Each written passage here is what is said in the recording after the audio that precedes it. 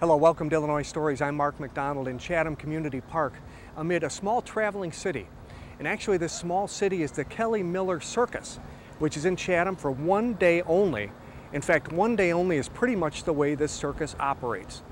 They'll perform 2 performances this afternoon and tonight, and then bang, it's on to the next city.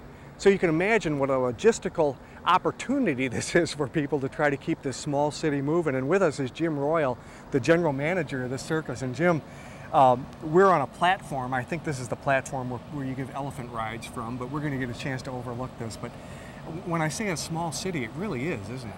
It is indeed, yes. A city of about 72 people here on the lot today. And it's a city and a family, because the 72 people travel almost all year together, don't they? We're on the road from about 32 to 34 weeks each year, from March till the middle or end of October. Wow. So 72 people. How many vehicles in this convoy that goes all over the Midwest? All told, it's 32, including big semis down to a small advance vehicle. Yeah. We're going to meet the advance man later on in the program. He's going to talk to us about how sites are chosen and laid out and how you do all that. We're going to meet some of the animals. We're going to see how the big top gets constructed and put up and taken down every day. But I think that really the most fascinating thing is how you keep an operation like this going. I mean, you perform 211 times a year, is that right? Yes, indeed. It's we have maybe 3-4 days off during the 32 to 34 week season. How do you do it personally? How do you keep working like that?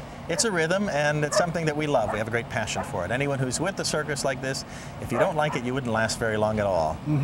Your specialty, the Kelly Miller Circus specialty, is the small rural areas, and I guess you concentrate on the Midwest, or where else do you go?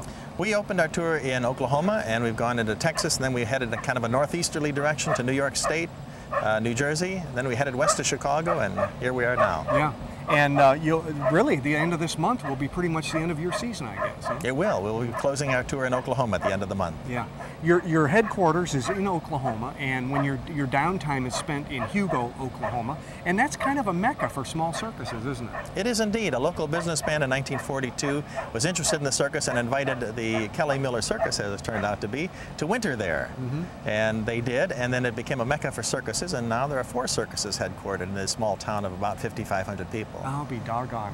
And the kids that travel with this circus, the family members, go to school here, which we will see in this program, and then they also go to school in Hugo in the off-season. Indeed, yeah. Very interesting.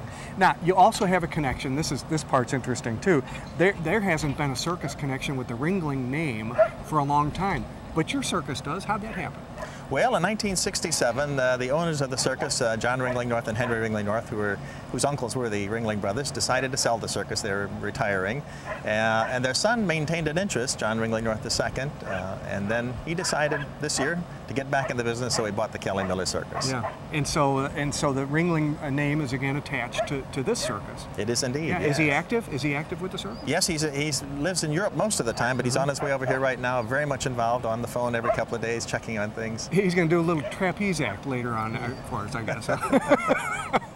That's not going to happen. No, I don't think so. Well, listen, thank you so much. You've been very accommodating.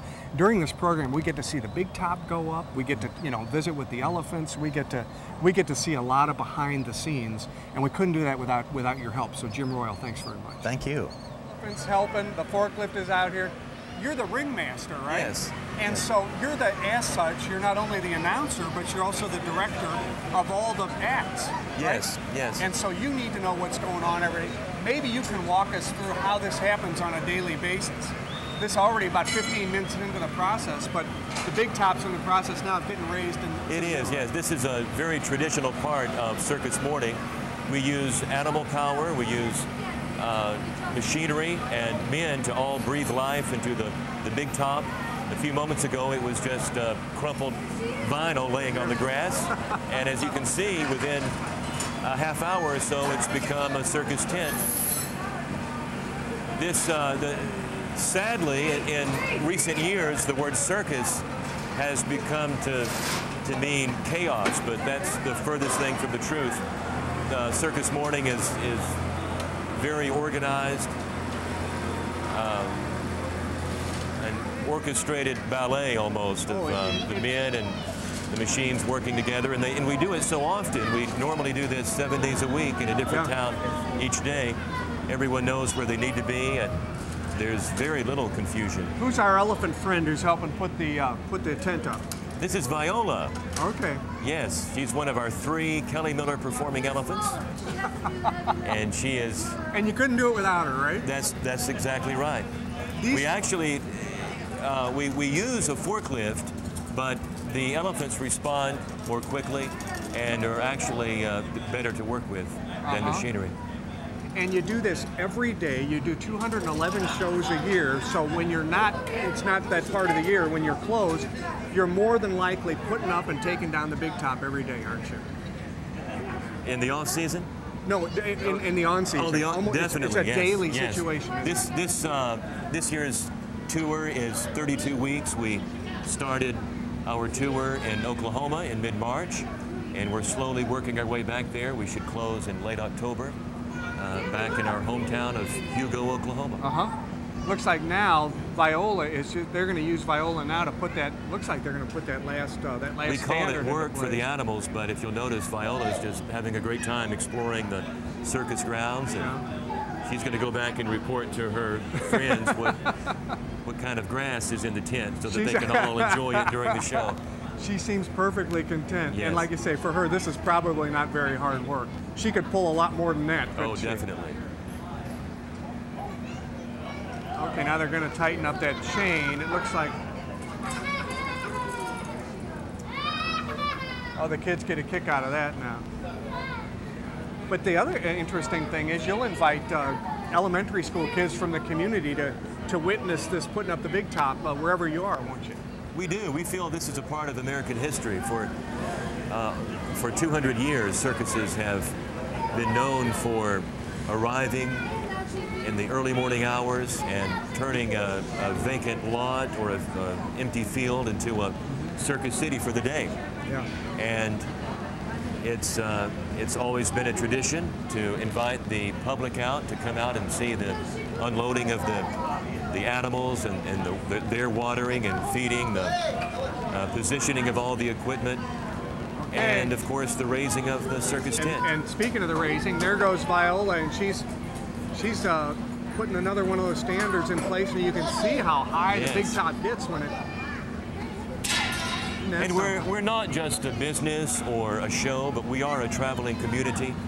You may have noticed earlier today the kids on their way to school, that circus kids that live and work and play with us right here on the road. We have a cafeteria that's preparing food for us for lunch right now. We have a mechanic who's hard at work, working on lights and checking oil for tomorrow morning's trip to the next town. Most everybody has to wear more than one hat. I noticed a lot of people, these guys that are putting up this tent, they're going to put it up and take it down every day, but they've got other jobs to do in the meantime. They do. Later in the day, they'll become concession vendors. They'll become prop men that assist the performers in the ring. We also have ushers. And yes, everyone wears many different hats. The circus is not a job that you clock into and out of each day. It's a way of life. And 24 hours a day, 7 days a week, we are affected by the fact that we are living and working with a tent circus. And there goes Viola putting up another one. Yes. She is something to watch, boy, I'll tell you. Well, John, thanks for the visit. This has been a wonderful, wonderful experience. Joe Frisco, who have we here? This is Viola. She's our 37-year-old, 10,000-pound female Asian elephant. She is a handful, isn't she? Yeah, she's one of the largest female Asian elephants in the United States. She's so gentle. She came right up to me, and I noticed she put her trunk, the end of her trunk, right in my hand, like I was supposed to give her something. But it was like a puppy. It was like just a touch, just a little touch. Yeah, the inside of their trunk, it's pretty soft. A lot of wetness in there, but elephants, that's how they shake hands. They smell you and see you smell like food or you smell like Viola. Anything interesting. She's awfully nice. Right now she's in play mode, so. Yeah, that's great. Now, and you're the trainer, right? The elephant trainer. Yes, sir. Elephant trainer. We got 3 elephants here: Viola, Libby, and Nina. Ages anywhere from 45 to 35. You've been 8 to 10,000 pounds each elephant. You've been with this circus for 2 years, but your family's been in the circus for a long time. In fact, you're from Peoria, aren't you? Yeah, third generation, and my son, he's a year and a half old now. He'll be the fourth generation. Is that hopefully. right? Yeah. Is he with the circus? Is he traveling here with right the now, Is that actually. right? Yeah. Wonderful. He travels with me, my wife, and my daughter. Yeah, third generation. Started with my grandfather. My father's actually on Ringling Brothers right now. Yeah. And then I'm here, and I have two other uncles that work elephants, and it's a family business, That's just wonderful. like everybody else. Now, I know you need to put her up, so is it okay if we go with you? Yeah. We'll stay out of Just your way walk because right on she the is side. big. I know she's real big. And we'll stay out of your way. We want to go in there with you and maybe get a look at some of the other ones too. Yeah, we'll stand in there with them. Viola, Okay. move up. We got one trying to escape and get by the trees, but Viola, get over. Move up. Libby, back up. Come here, move up. Viola, move up. If you notice, 95% of working with elephants is voice command. Yeah, they really listen to you, don't they? Move up, yeah. It's all based on a relationship you build with them. Yeah. Viola, move up. Nina, get over. Make some space here, girls. Everybody wants to be in the limelight, so they're not really giving her too much room. But Who's this one here? this is Libby. Libby. She is 35 years old, and this is Nina, our oldest. She is 47 years old. You know, it gives you an amazing feeling of smallness to be standing here among these giants. It's something special. I mean, not every day people can be around elephants. They always ask, like, how do you deal with a job like that? How do you move every day? But to people like us that have been in the circus business, it's something regular. It's not a 9 to 5, but it's something that we've grown up into. Yeah. And you do it because you love it. You don't do it just for a job. I'm going to ask you a question that you probably get asked all the time. It's like this: how much water and how much food do these animals Well, need? actually, we just gave these three a drink, and the 2 barrels over there are probably about 100 gallons each, and they'll drink almost both of them between the 3 of them. Each elephant. Libby, back up. See, she wants to be in the limelight. Everybody she wants loves to be that in the camera, limelight. doesn't she? Each elephant probably drinks about 55 to 75 gallons per serving, so they drink a lot of water. And they get about an average day, if it's not that hot, they get 5 or 6 periods when we give drinks, twice in the morning, twice in the afternoon, and twice at night. So your whole day when you work around animals should be that way anyways, but especially elephants, that's what it's based on. You Tremendous amount of food all, they all must elephants. go through. Oh yeah, each elephant eats anywhere from 3 to 5 bales of hay a day. Half a bag of grain each, My goodness. and lots of other things besides meat. And moving them around, the trucks must be massive, and getting them on and off all the time. Well, each elephant's got their own individual spot. The trucks don't look as big. When you look inside, they get their own spots, and you limit the time they're in the truck. And if they are in the truck a long time, you pull over and you give them exercise, and then you start up. Just like if you ride in a car, if you get a little stiff, you get up and start moving around. But that barely happens. We don't move them around that long. Now these animals are more than just to look at. They're showmen, aren't they? Oh yeah, all three perform. 2 of them do rides. Look at that. This one here that can't get enough of the limelight, she is just a performer. Libby, back up. Prima donna, like them all. But like I said before, each elephant, what they're doing with their trunks right now, they're testing you out and sniffing you out like kind of a handshake, but a wet handshake. Yeah. But each one of them are performers, and Viola, our large one, the 10,000-pound female, she'll pull the tent up. She's the star of the morning festivities. Yeah. But right now, I mean, we just finished setting up and just gave them water, get them fed down, get all their fans hooked up, and probably give them a little bath before their bath. Yeah. But it's all about the animals. That's why we're here, and it's an all-day process, but that's all day, every day. Oh yeah, no days off with elephants, but that's why we're here, to be around them. And it's not only just to work with them. It's like right now, it's an educational thing. People forget about that too. That's what we're here for. You know, Libby, back up. It's a relationship you got to build. An animal that's 8 to 10,000 pounds. If you don't build a relationship with them, it's kind of like a dog. It's not going to listen to you if you don't build a relationship with them. You just can't come in and work them.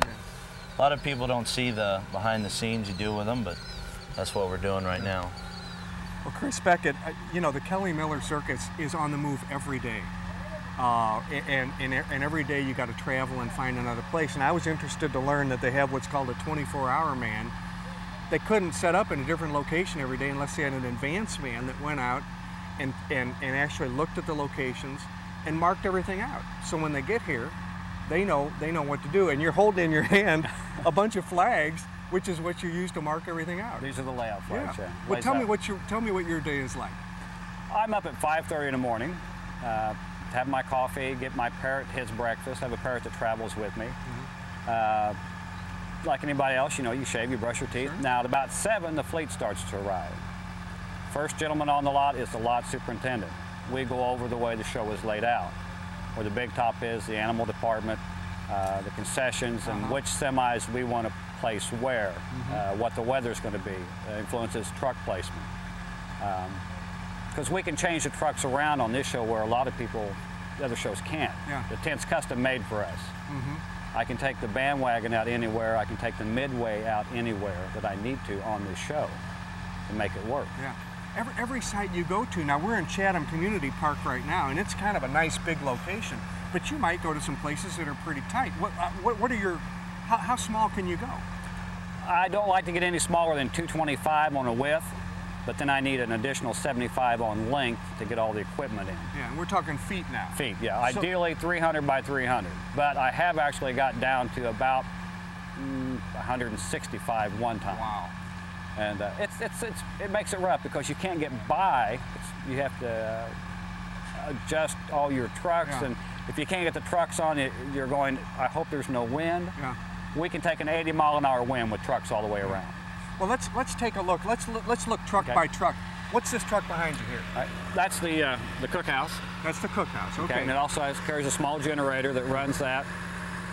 So where our people eat. And from 9 to 11, that's the schoolhouse. It's off limits. So you have your family, your performing families, and the family employees. They bring their kids. And you educate them. And we have 2 teachers in there. That's fantastic. So, 2 teachers. Yeah. So Monday through Friday, 9 to 11, that's off limits. Yeah. On the back side's a pole truck. This over here. Okay. Yeah. That weighs about 60,000 pounds. It carries all the main poles for the tent, our bobcat, and the porta pots. Okay. And you notice that the tent is tied to that. That adds to our structural integrity, just like the cookhouse is tied to it. Okay, all right. You have 4 main center poles. There are cables come down which are called jiggers, which secure those poles and tie to these trucks. And we're going to see this big top come up, so we'll see how that works. Yeah. Keep going me around the circle here. All right, first rig. This is all backyard. We call backyard performers. You've got the Chinese, acrobats and contortionists, and if you go over, it's a shop truck parked back behind it. Yeah. This is the tow vehicle, which we use to tie to help secure the tent. The wheel, the perch pole people are over there, and you're going to come around. That's the bandwagon, the 1070 truck. Okay. The drummer sits in there, that comes under the tent when it's up. All the lighting and stuff is carried into that vehicle. Okay. You go around the school teachers on that side, and then we'll have the dog act. All your performers are over there. Then this truck here is our main generating plant. And this is this big Kelly Miller Circus truck. That's your generator, huh? Yeah, and there's also performers, or workers have quarters in there also. But that runs the main show. The pole truck has a small generator on it. Should this one go down, or if the weather's nice, we'll adjust the trucks and run it. And as you come around, you can kind of catch the side of the horse truck there. And then you have your marquee. And we drive 120 stakes, 40 inches deep, steel. If it's wet, muddy, you're going to use wood stakes because they hold better. All the action will take place under the big top. Yes. But all this other support vehicles to make sure that you can get the big, what goes on under the big top there on time, working, everybody working as a... How long does it take in the day to set one of these up? You start at like, what, 6 in the morning? Oh, no. No? They roll in at 7. They roll in at 7. By 7:45, 8 at the latest, it's all parked. Yeah. They're driving stakes. If you've done your job right. Yes, yes. They're hand lacing canvas. Yeah. We use a hydraulic driver to drive the stakes for the big top. They still drive them by hand for the animal department, the pony ride, and the cookhouse. Okay. The fleet does follow the convoy markers to get here. Yeah. Now, see if the markers... And that's another thing you do. Yes. The convoy markers. If the markers are down, then we may lose them, or if they're not paying attention. They also get a route slip. Okay. You're going to make a right on I-55, unless your ramp is the other direction. But that's where the arrows go. Gotcha. So you have 2 down, say 1 to the right. That's your first warning for a turn. A little further up, you have 1 down, 2 to the right, 3 at the actual turn. You're a logistics master. Can you imagine a lost circus? That's a nightmare, isn't it? It is. It is. And occasionally you'll lose one in the city for and 2 hours you're worrying. And then they get 1 arrow up once they make the turn to know that they've went the right way. They also get them for rough railroad crossings. 1 up, 1 down means slow up a little bit. 2 down, a lot more. 3, you want to crawl across the crossing. Okay. The idea is there so we're not jostling, throwing the animals around in the semis. You know. Right. Downgrades in the mountains, same deal. 1 up, multiple down, depending on the severity of the grade, the gear you need to be in. Chris, it looks like, I mean, it looks like you've done your job well because everything is settled and it looks like everything's going up without a hitch. So thanks for joining us. Okay. And you're on the road to the next stop. Here at about 9:30. Thank you, sir. Thank you. Well, Dee Perez, when you work for the circus, you got to wear a lot of hats, don't you? Absolutely. You're the office manager. Right. But you've also been a teacher. Exactly. And it's interesting here, people probably would never imagine that when you have a circus on the road, you've got families and children, and those kids have to be taught, right? Right. So you've got an education system here for the do. kids of the circus performers and employees. We do, and we're actually very fortunate because a lot of shows don't provide teachers for the schools. They do it on their own. The families have to do it on their own. But we have here, we're lucky, we have 2 people who are helping our kids stay right where they should be. So we're lucky about with that. And we're in a tent that also doubles as the we call it cookhouse. The cookhouse. Yes, okay, and but this is where it's like our gets, dining hall. Everybody gets yeah, fed we have here. somebody who cooks for us also, cooks all our meals for us. You know, and we get 2 meals a day, plus in the morning donuts and coffee. So. So, but before lunch, this is the school. This is school, and everybody knows that. If you notice, no employees are wandering in and out. This is exactly, they know the rules. The kids 9 need to be to 11 concentrating. is school. Okay, and So. what you've done is you've set this up in conjunction with the Hugo, Oklahoma school district. Exactly. Because when these kids are not in with the circus, they'll be in the Hugo schools. Exactly, and what happens is the Hugo School helps us with materials and tells us where they need to be. So when we get back, they're exactly where they should be. And most of them, actually, when they'll go back, will probably be at the top of their class or honor roll students. Is that right? Yeah, we're pretty proud of that. I'll bet you are. Well, thanks for the visit. Thank you. Well, Tavana Brown, you have an interesting past because you've been with this circus for, what, 11 years or? Well, I was here from 89 to 93, so for 5 years. Then I went to other circuses, shrine circuses, other tented circuses. This is my 4th year back here now. I see. You used to be a performer. Yes. You were what they call an aerialist. Yes. And people that don't know what that is, would you describe what an aerialist does? Well, an aerialist can do all kinds of different acts above the ground. I actually did a single trapeze act, and it's not like the flying trapeze where they fly and do somersaults and let go. It's just a trapeze. I did swing. I didn't do any flying and letting go, but I performed by myself. Yeah. Well, Jim Royal tells us that you were one of the best, though. Well, I'd like to think so. and well, a lot of people were interested, like you said, you had media companies that wanted to that film you and, right. and et cetera. So you had a reputation. Yeah. But you decided, one, you got to the point in life where you didn't want to do that anymore, right. but you decided to stay with the circus. Right. Why? Well, it's the way I was born and raised, and I always used to say that when I was a little girl, I just woke up one day and I was in the circus. I thought everybody was in the circus. I thought everybody's parents dressed up. I didn't realize that other kids didn't travel to different states and different cities. And one lady told me, she said, well, I woke up and I was on a farm. So it's the way you were raised is what's normal and natural for you. Yeah. So this is where I feel is my home. All my friends, my family, everybody's here, and this is what I've done my whole life. So I'm just moved into a different aspect of the circus. I don't perform anymore, but I'm still with it and for it. Do you miss it, the performance? Sometimes I do. Sometimes I wish I could go in and show you what I used to could do because I was very proud of what I did and I enjoyed it immensely. It's it's an amazing feeling to be 30 feet above the ground in front of hundreds of people, sometimes thousands of people, and they're all watching you do tricks. And then, of course, in anybody's job, you come down and you take a style and everybody claps. So you That get instant gratification. That never happens to the rest of us. Right. That's right. So now I do my job. I don't get the applause, but you know that it's very uplifting, and it's a great feeling. Yeah. Did you ever get seriously injured? Nope, never did. 28 years I performed my act, and I never fell. I never got hurt. Wow.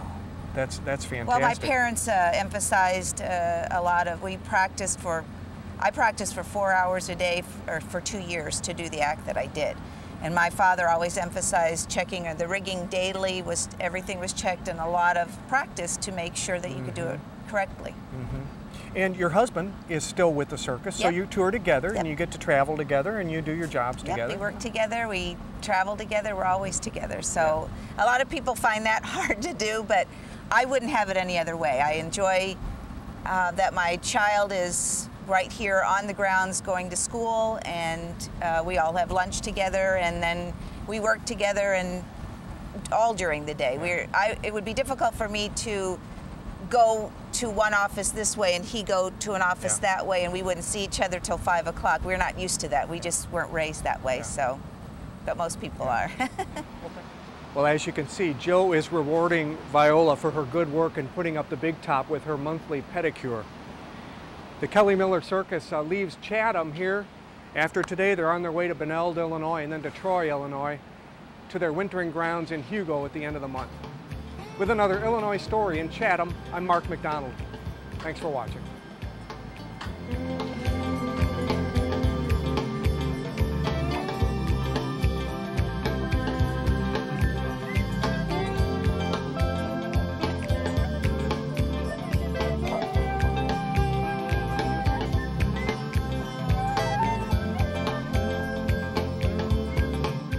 For a copy of the program you've just seen, send $19.95 for VHS or $24.95 for DVD to Network Knowledge, P.O. Box 6248, Springfield, Illinois 62708.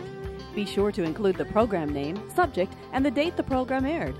You may also order with your credit card by calling 800-232-3605.